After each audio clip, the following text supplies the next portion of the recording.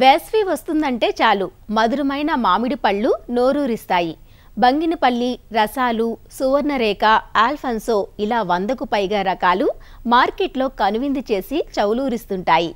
చూపులకు పసందుగా లేని కాయను మనం కొనలేం, తినలేం. కాయలపై ఏ మచ్చ మరక లేని కాయనే తినాలనుకుంటాం. అలాంటి కాయనే రైతులు పండించాలనుకుంటారు. కానీ చీడపీడల రూపంలో రైతుకు అంతులేని నష్టం ఎదురవుతూ ఉంటుంది. ప్రధానంగా కాయ పెరిగే దశలో మంగు, మసి తెగుళ్లు కాయ నాణ్యతను నష్టపరుస్తాయి. రాతి మంగు కలిగించే తామర పురుగులు, కాయను తొలిచి తినే ముడ్డిపుచ్చు పురుగు, పక్షి కన్ను అనబడే యాంత్రాక్నోస్ తెగులు ఇవే కాదు, పైకి కనబడకుండా కాయకు హాని చేసే మరో చీడ నష్టము ఉంటుంది. అదే పండు ఈగ. మామిడికి పేరుగాంచిన నూజివీడు ప్రాంతంలో ఇటీవల పండు ఈగ సమస్య తీవ్రంగా మారింది. కాయ బయట నుంచి చూసేందుకు బాగానే ఉన్నా కోసి చూస్తే చిన్న చిన్న పురుగులుండడంతో అటు రైతులు ఇటు వినియోగదారులు తీవ్రంగా నష్టపోతున్నారు. ఇలా పెచ్చుమీరుతున్న చీడపీడల నివారణకు రైతులు విచక్షణారహితంగా వాడుతున్న క్రిమిసంహారకాలతో కాయల్లో అవశేషాలు మిగిలిపోయి ఆరోగ్యానికి మేలు చేయాల్సిన మామిడి పండు అనారోగ్యానికి గురిచేస్తోంది. అంతేకాదు కాయలను మాగించుకోవడంలోనూ రైతులు సమస్యలను ఎదుర్కొంటున్నారు. మరి ఇలాంటి చీడ పురుగుల సమస్యలను, అలానే పురుగు మందుల సమస్యలను ఒకేసారి ఎదుర్కొనే అవకాశం ఉందంటున్నారు ఉద్యాన శాఖ వారు. కాయలకు సంచులు తొడగటం ద్వారా సమస్యలను నివారించడమే కాదు, నాణ్యత గల మధురమైన మామిడికాయను పొందవచ్చంటున్నారు. ఇప్పటికే జామ, దానిమ్మ, బత్తాయి, అరటి వంటి పండ్ల తోటల్లో రైతులు కాయకు సంచులు తొడిగే విధానాన్ని ఆచరించడం మొదలుపెట్టారు. గత సంవత్సరం కృష్ణా జిల్లాలోని మామిడి తోటల్లో ప్రయోగాత్మకంగా చేపట్టిన ఈ విధానం మంచి ఫలితాలను చవిచూపించింది. ఈ ఏడాది కూడా ఈ బ్యాగింగ్ విధానాన్ని అమలు చేస్తున్నారు. ఇక్కడి రైతు మాట్లాడుతూ, ఈ సంవత్సరం వచ్చేసి దగ్గరగా నేను ఒక్కడనే ఒక 50,000 కవర్లు నేను కట్టానండి ఆల్రెడీ తోటల్లో. సుమారుగా దగ్గరగా ఒక 20 టన్నుల మామిడికాయలకి కట్టాను సార్. 20 టన్నుల మామిడికాయలు కట్టాము మేము ప్రజెంట్. కట్టి ఇప్పుడు ఒక 20 డేస్ అవుతుందండి. 40 డేస్ అయిన తర్వాత ఒకసారి వాటిని మొత్తం కటింగ్ చేసి మేము మార్కెట్కి పంపించాలని ఆలోచన చేస్తున్నామండి. ఈ సంవత్సరం వచ్చేసి అండి మామూలుగా ఒక్కొక్క సభ్యుడికి వచ్చేసి 2,500 కవర్లు ఫ్రీగా ఇచ్చారండి. కడమాది మిగిలిన కవర్లు కనుక మనం కనుక తీసుకోవాలంటే కనుక కవర్ 2 రూపీస్ పడుతుందండి సుమారుగా. దాంట్లో మనకి 60 పైసలే మనం ఇవ్వాల్సి వస్తుంది. మిగిలినది సబ్సిడీ గవర్నమెంట్ భరిస్తుందండి. 60 పైసలు పెట్టి మనం కొనుక్కున్నా కానీ కడతానికి ఇంచుమించుగా 1 రూపీ ఖర్చు అవుతుంది సార్. మామూలుగా కడతానికి 1 రూపీ ఖర్చు అవుతుంది. ఇది ఒక 60 పైసలు మనకి ఖర్చు అవుతుంది.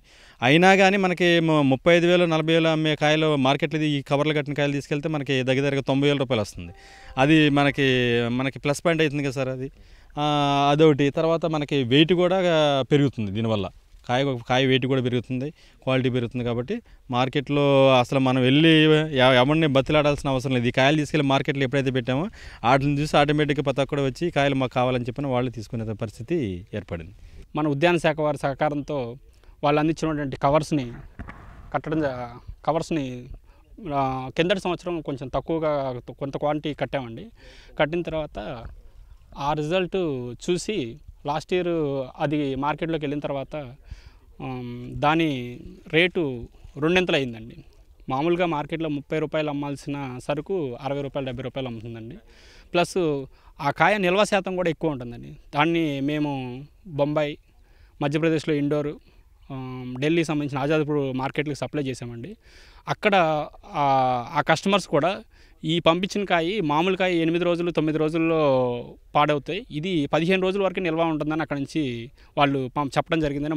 మాకు నెక్స్ట్ ఇయర్ నుంచి ఆ కవర్లు కట్టిన కాయ మీకు డబుల్ అయినా సరే, ఎంత రేట్ అయినా సరే మాకు ఆ కాయని మీరు అందించాలని చెప్పేసి వాళ్ళు మమ్మల్ని కోరటం జరిగిందండి.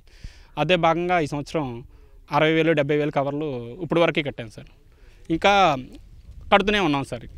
ఈ మామిడి తోటలో మేము ఫస్ట్ స్టార్టింగ్ కానించి తొలకర కానించి దీన్ని దున్ని పాదులు చేయించి మందేసి అన్నీ చేసిన తర్వాత లాస్ట్కి వచ్చేటోడికి మామిడికాయ ఈ సైజు కాడికి వచ్చిన తర్వాత ఈ వర్షాభావం కానీ లేకపోతే మంచు కురవటం కానీ జరిగి కాయలు క్వాలిటీ పోయి మార్కెట్లో మాకు చెల్లుబాటు అవ్వట్లేదు, సరైన ధర కూడా రావట్లేదు ఇంత కష్టపడినా. ఇప్పుడు ఈ కవర్లో వస్తాం వలన మనం జీడిగంజ సైజు వచ్చిన తర్వాత మేము కవర్లు కడితే ఇక ఆ మంచు పడతలేదు, పురుగు రావట్లేదు, ఏమీ రావట్లేదు.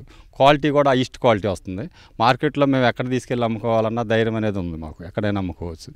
విదేశాలకు కూడా ఎక్స్పోర్ట్ చేసుకుంటా కూడా మాకు ఒక ధైర్యం ఉంది. అంతవరకు అది లేదు. ఈ కవర్లో కట్టిన దానికి కవర్లు కట్టిన దానికి చాలా డిఫరెన్స్. మా ఏరియాలో 6 సార్లు 7 సార్లు కొడతారండి, స్ప్రే చేస్తారు మామిడి తోటకి. ఈ కవర్లు కడితే 2 సార్లు, మూడోసారి అవసరం కూడా లేకుండా ఉంటుంది. ఈ కవర్లు కట్టిన తర్వాత ఈ పురుగు అనేది లోపలికి వెళ్తలేదు. ఆ పురుగు వచ్చి కూడా ఈ కవర్ మీద పైన బాగటే తప్ప లోనకి కూడా వెళ్తలే. అందుకని స్ప్రేతో మందులతో పని లేదు. మాకు ఆ ఖర్చు బాగా కలిసి వస్తుంది. దగ్గర ఎకరానికి మాకు 12,000 రూపాయలు కలిసి వస్తుందండి. ఆ 12,000 రూపాయలు మన కవర్లకి, కూలీలకి, వీటికి మాకు కవర్ అవుతుంది. మార్కెట్లో మేము మామూలుగా 30,000 40,000 అమ్ముతాం అనుకోండి. ఈ కాయలు వచ్చేటప్పటికి 80,000 90,000 దాకా కూడా అమ్ముకుంటానికి ఆస్కారం ఉంది. ఎక్స్పోర్టర్లు కూడా ముందుకు వస్తున్నారు. మనం ఖర్చు పెట్టేది 3,000 అండి. టన్నుకి 3,000 కవర్లు పడతాయి కదండి. 3,000కి 6,000 రూపాయలు మనకు ఖర్చు అవుతుంది అనుకోండి. కూలీలకు కానీ, కవర్లకు కానీ, దేనికన్నా కానీ మనకి 30,000 ఎక్స్ట్రా వస్తుంది కదా. అంటే 24,000 రూపాయలు మనకి ఎక్స్ట్రా వస్తుంది ఒక టన్నుకి. మరి అప్పుడు మేము సేవ్ అవుతున్నాం కదండి. మాది మామిడి తోట ఉంది. దానికి 2,500 కవర్లు ఇచ్చారు. అవి కట్టాం సార్. అయితే ఈ పెద్ద చెట్లకి కట్టడానికి కూడా ఇబ్బంది అవుతుంది సార్ కవర్లు. అందుకనే వచ్చి ఉద్యాన శాఖ వాళ్ళు కొన్ని స్టాండ్లు అనేది ఏర్పాటు చేయడం జరిగింది. అయితే పెద్ద చెట్లు కూడా ఎక్కి కట్టేయచ్చు అనమాట ఈ కవర్లు అనేది. కట్టిన తర్వాత ఇవి కట్టడం ఒక ఎత్తు సార్. దీన్ని మార్కెట్కి తీసుకెళ్ళటం కూడా చాలా జాగ్రత్తగా తీసుకెళ్ళాలి సార్. కటింగ్ చేసేటప్పుడు మామూలు చెక్కాలతో కోస్తే ఇవి పాడవుతాయి సార్. తొడుము వచ్చేసి ఓపెన్ అయిపోతుంది. అందుకనే ఉద్యాన శాఖ వాళ్ళు మనకి బ్లేడ్ చెక్కాలు అంటే 50% సబ్సిడీ మీద మనకి బ్లేడ్ చెక్కలు ఇస్తున్నారు సార్. ఒక్కొక్క చిక్క వచ్చేసి 300 కాస్ట్ పడుతుంది సార్.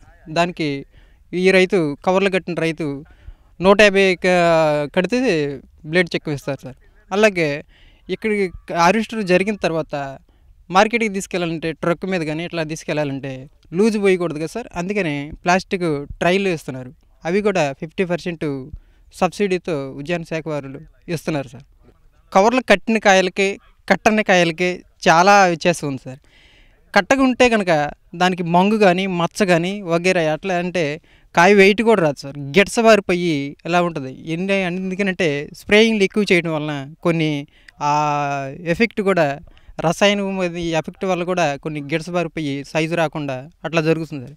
ఇవి కవర్లు కట్టిన తర్వాత రసాయన మందులు వాడకం చాలా తగ్గిపోయింది సార్. చాలా కెమికల్ ఇవన్నీ ఇదైపోతుంది కాబట్టి కార్బోరేటర్తో కొంచెం సంబంధం లేదు సార్.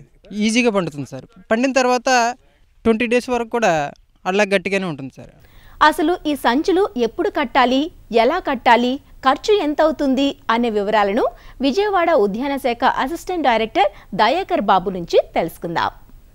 రైతులు పండించినటువంటి మామిడిని ఏ పురుగు మందులు కొట్టకుండా కన్జ్యూమర్కి అందించాలనే ఉద్దేశంతో ఈ సంవత్సరం లాస్ట్ ఇయర్ ఎక్స్పీరియన్స్తో మనం ఈ సంవత్సరం 1 కోటి కవర్లు మనం రైతులకు సప్లై చేయాలనే ఉద్దేశంతో ఈ సంవత్సరం ఈ కవర్లు ఇస్తాం జరుగుతుంది.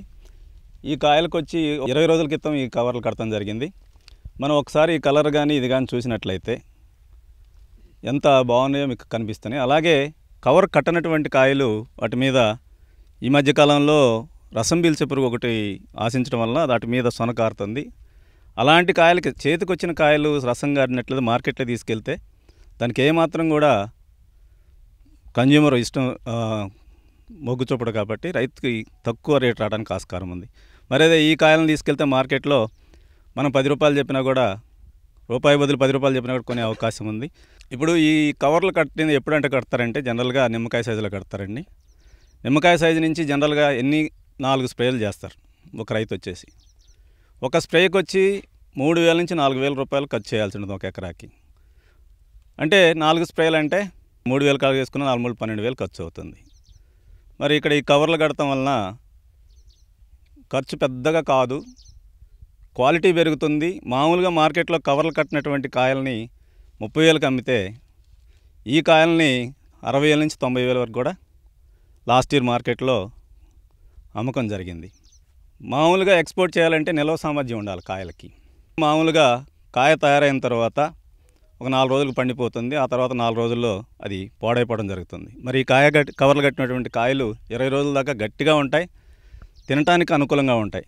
ఈ కవర్లు కడటం వలన ఈ కాయ సైజు కూడా 30% ఇంక్రీజ్ ఉంటుంది. ఫర్ ఎగ్జాంపుల్ ఈ కాయ 250 గ్రాములు మనకి మామూలుగా వస్తుంది అనుకోండి, ఇది 350 గ్రాముల వరకు సైజు వస్తుందండి.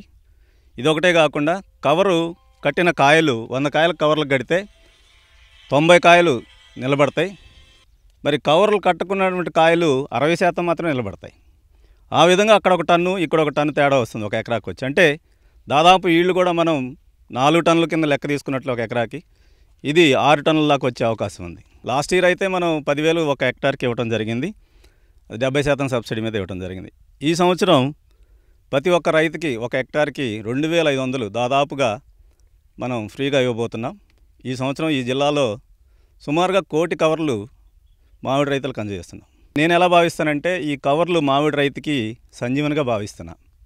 కాయ కవర్లను అందిస్తున్న ఓ ప్రైవేటు సంస్థ తయారీదారు రావు అప్పారావు మాట్లాడుతూ, మన ఇండియాలో ఎస్పెషల్లీ మన ఆంధ్రాలో మామిడికాయలకి మంగు మసి చాలా విపరీతంగా ఉంటుంది. ఈ మసి మంగు వల్ల మార్కెట్ లేదు. రెండోది ఈ కాయలు ఎలా కొయ్యాలి అనేది కూడా రైతులకు కొద్దిగా దీన్ని ఆ గ్యాప్ వస్తుంది, తయారయ్యే గ్యాప్ ఉందన్నమాట. అది కొన్ని రోజులు 30 రోజులకు వస్తుంది, కొన్ని 60 రోజులకు వస్తుంది. ఈ గ్యాప్ తెలియకుండా వాళ్ళు హార్వెస్ట్ చేసేస్తున్నారు. అదేమవుతుంది, మార్కెట్లోకి వెళ్ళిన తర్వాత ఈ 30 రోజులు తయారైందేమో కుళ్ళిపోతుంది, 60 రోజులకు తయారైందేమో పండుతుంది. దాంతో ఆ కార్బైడ్ వేయటం వల్ల కూడా ఆ ఇబ్బందులు ఉన్నాయి. ఈ కార్బైడ్ని ఎలా కంట్రోల్ చేయాలనేది కూడా ఈ కవర్తో సొల్యూషన్ దొరికింది సార్. ఇప్పుడు నార్మల్గా ఈ సైజు అంటే ఎగ్ సైజులో మనము ఫ్రూట్ బ్యాగింగ్ చేసుకోవాలి. ఎలా చేయాలి అంటే దీనికి ఎగ్ సైజులో ఉండంగా 1-2 స్ప్రే చేసుకోవచ్చు, ఇబ్బంది లేదు. తర్వాత దీన్ని కాయని ఇలా కొంచెం క్లీన్ చేసుకుని ఇక్కడ లీవ్స్ అవన్నీ కూడా 3 సెంటీమీటర్లు గ్యాప్లో ఫ్రూట్ నుంచి స్టెమ్ వరకు 3 సెంటీమీటర్ల గ్యాప్లో మనం దీన్ని అప్లై చేసుకోవాలి. అప్లై చేసేటప్పుడు ఎయిర్ టైట్ చేసుకోవాలి. ఇలా చేయటం వల్ల దీనికి ఒక ఎయిర్ ఛాంబర్ ఉంటుంది, ఆక్సిజన్ను వదులుతూ ఉంటుంది, కార్బన్ డైఆక్సైడ్ తీసుకోవటం ఆ ప్రాసెస్ దానికి చేసుకుంటుంది. తర్వాత ఈ త్రిప్స్ కానీ ఏమీ కూడా అటాక్ అవ్వనమాట. ఇది కవచంలాగా అప్లై చేస్తుంది. కట్టిన తర్వాత 55 రోజుల వరకు కాయను ఉంచుకుంటే దానికి ఇంటర్నల్ చేంజెస్ వచ్చి దానికి ఒక కాస్మెటిక్ ఫ్రూట్ ప్రిపేర్ అవుతుందన్నమాట. ఈ పేపర్ని వుడ్ పల్ప్తో తయారు చేస్తారు సార్. ఈ వుడ్ పల్ప్కి ఈ చెట్టుకునే సంబంధంతో దీని రియాక్షన్ వచ్చి నెంబర్ 1గా ప్రిపేర్ చేస్తుంది. మేజర్గా పెస్ట్ కంట్రోల్ చేస్తుంది. తర్వాత కార్బైడ్ వేయకుండా చక్కగా పండుతుంది. దీని లైఫ్ టైం కూడా మించుమించుగా 15 రోజుల వరకు డ్యామేజ్ అవ్వదు. ఎన్ని కవర్లు కట్టాము, ఎన్ని కాయలు కోసాము అనేది రైతుకు ఒక అవగాహన వస్తుంది. దాన్ని బట్టి మార్కెట్లో అతను అమ్ముకోవటానికి చేసుకోవటానికి అవకాశం ఉంటుంది. ఈ కవరు, ఈ కలర్లు ఈ రెండు కలర్లు ఎందుకు వాడుతున్నామంటే ఈ 15 రోజులకు ఒకటి హార్వెస్టింగ్కి రైతుకి అర్థం అవటానికి ఈ కలర్స్ ఇస్తున్నాము.